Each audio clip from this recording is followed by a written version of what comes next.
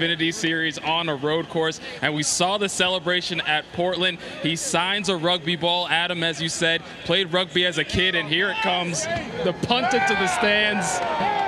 And he just missed it. Oh, man. SVG, first of all, congratulations on the win. Bring me through the final restart where you were able to take the lead and what it took to get out front there. Firstly, got to thank these guys so much. Corley Racing, WeatherTech Camaro got beat up again, but man, what a race. Adventure, up and down all day. And yeah, that last restart, I just given it all I had, and two guys going for the same real estate come together. So yeah, it was pretty awesome though. Like, a lot of fun. Hope everyone enjoyed the show, and yeah, pretty awesome back-to-back weeks for us.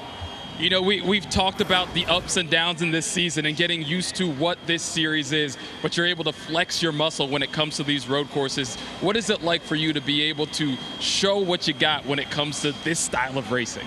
Yeah, it's awesome, and the work we did between weeks to make the car better again, and it was an awesome race with Ty Gibbs at the start. We were really pushing each other, but yeah, special to win 2 road courses in a row and one day dream about winning on an oval. Shane Van Gisbergen, your winner at Sonoma, guys.